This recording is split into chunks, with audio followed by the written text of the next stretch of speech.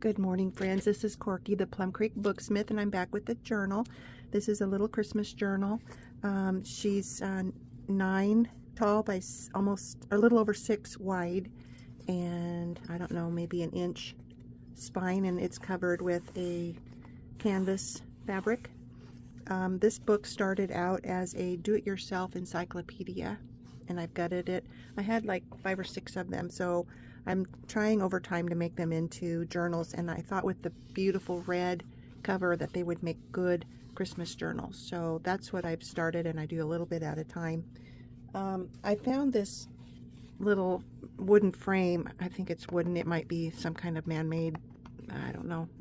Anyway, I found this in some of my things, and I thought, let's make a Christmas window out of it. So, and I have like a Christmas card back behind it, so it looks like you're looking into somebody's window at Christmas time. And so I took the shape of it and made a hole in the cover because this is kind of thick. It's at least maybe a 1/4 of an inch thick, this little wood window. And so I put it inside here. So that gives you ideas, you know, if you find some things that you want to include into a book, that's what you could do. So this will be a Christmas journal someday. I just wanted to throw that in. Okay, so like I said, she's 9 tall, a little over 6 wide. She has 3 signatures, and she has a hollow back spine. Lots of sewing. There's some jingles at the bottom, and some other charms, Christmas-related charms, tied to the signature strings. I put an oversized postcard on it, and I put some of that frosted, it's from Tim Holtz. I can't remember the name of it, but it's heat set, and I love the look and feel of it.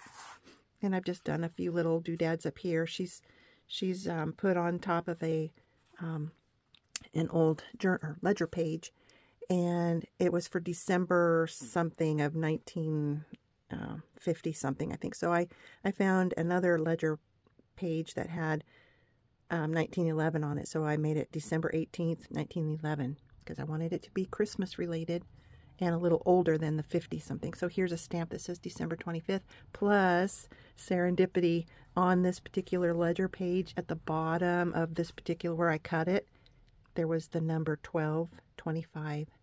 So I thought that was perfect for a Christmas journal. Very serendipitous. I think that's the word.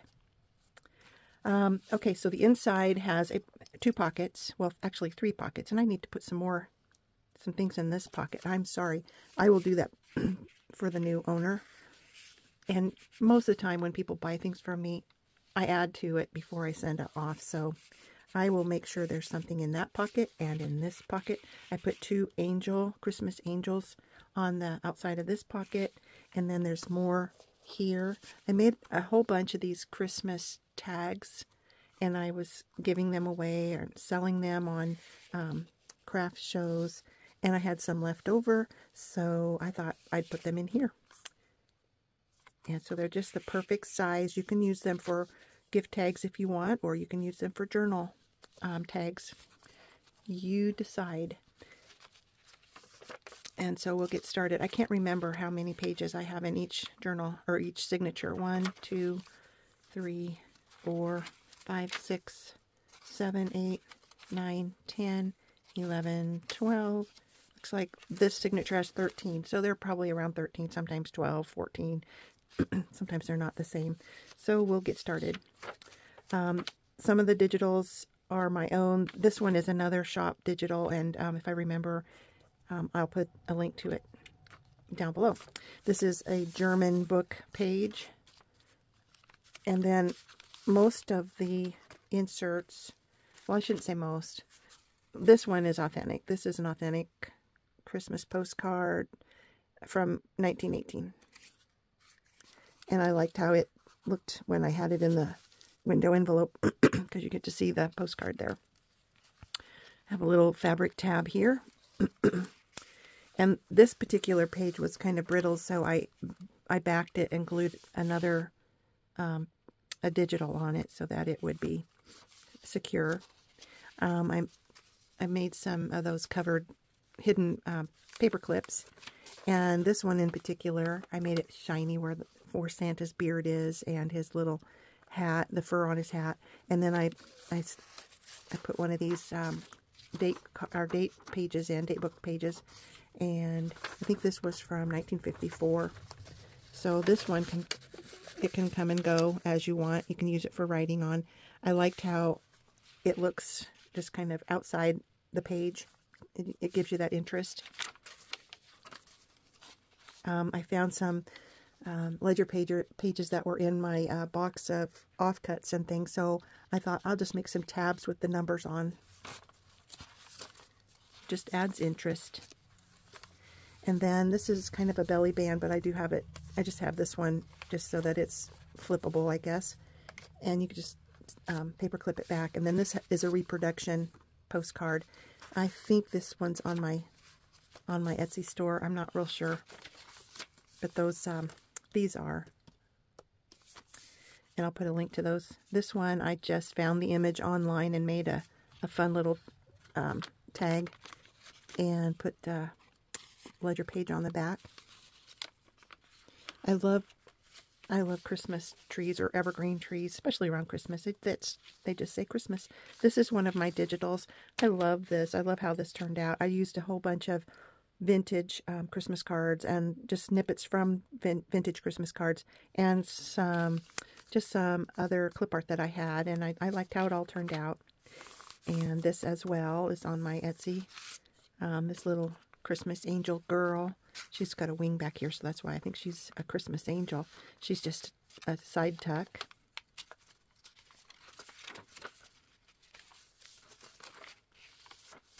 I put 3 red envelopes in. I didn't decorate them at all. You can use them to send Christmas letters in or whatever, but each one of them has an authentic Christmas postcard.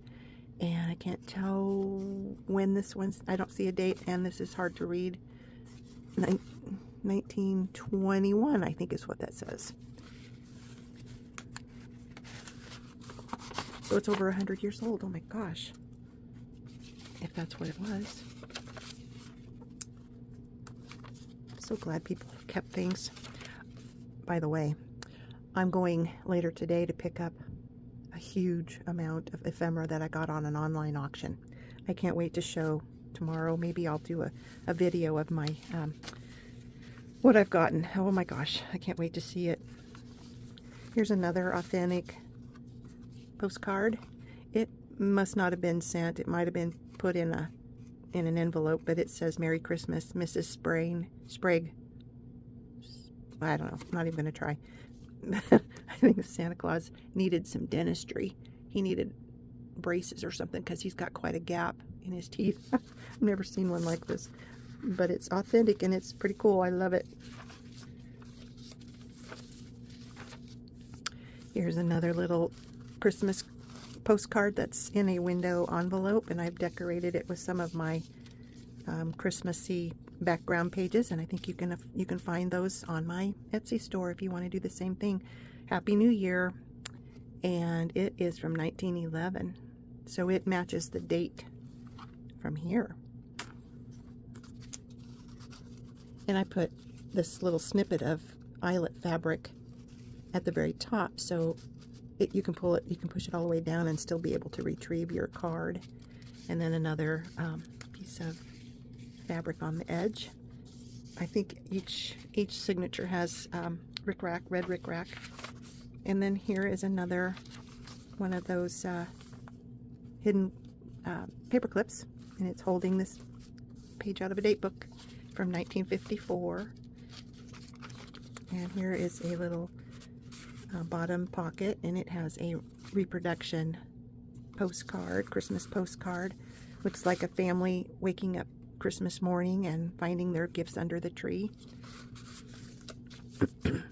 And I put some pretty lace on the top on one page of every signature. So there was this one here. So I love all of the, you know, the frills and the strings, but the new owner can do what he or she likes. This is another one of my pages. Christmas background pages. And here's another one. When I was a kid, mom and dad always put oranges and apples in our stockings. So that's just in memory of that, or in honor of that. Some pretty lace trim down the side here. And then there's the other side of my Christmas background page. And there's another one of the envelopes that has a vintage postcard in. There it is. And this one is from 1916. And honestly, it has the artwork that almost looks like it could have been done today. I love that. It's just a really pretty, looks like a watercolor scene. Santa's meeting this young man, or this little guy discovered Santa Claus in his backyard, maybe. You should be in bed sleeping, young man. Okay, put that one over here. I had some pages that were needing to be used. They don't exactly say Christmas, but they give you that Victorian old-time feel, and that's the best kind of Christmas, is that old-time Christmas. So I included those in my journal. And there's some ruffled fabric, or gathered fabric, and I guess either word works. And here's another authentic Christmas postcard, and it's textured, embossed, or whatever, and it is from 1908. Santa Claus going up into a window, it looks like, because that's not a chimney, that's a window, a brick wall. And then I put some of these little page darts on these German book pages, and there's one in each signature. Here's another window envelope, and I just put a layaway ticket in because Christmas. Remember when we didn't have enough money to just outright buy, and we didn't have credit cards, so you put things on layaway. Paid all summer long, all fall, and then you could bring home your bicycle or whatever, your gift that you're giving somebody for Christmas that you worked all season long for. Those were the days. And there's another hidden paper clip with Santa. And there's another one of those little tabs that I made out of a ledger book page. Another little bottom pocket, and it has another reproduction postcard. And there's another one of my pages. I just love this. Old Christmas cards, and just put them together nicely as a background page. I think they print up really nice.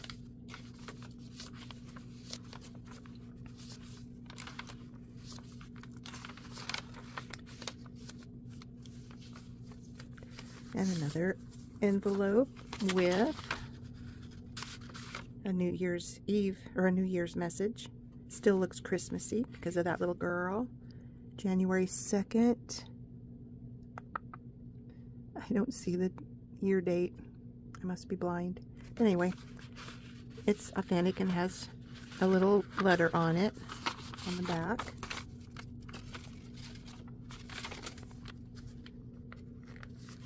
And a little tag here. And another authentic postcard from 1919. It's a birthday card, I think, or it says best wishes, so I'm guessing it's, "Dear little Margie, I am tardy by one day, but I wish everything good and many more returns of your birthday. Your friend, Harmon Henline, Edison, Nebraska."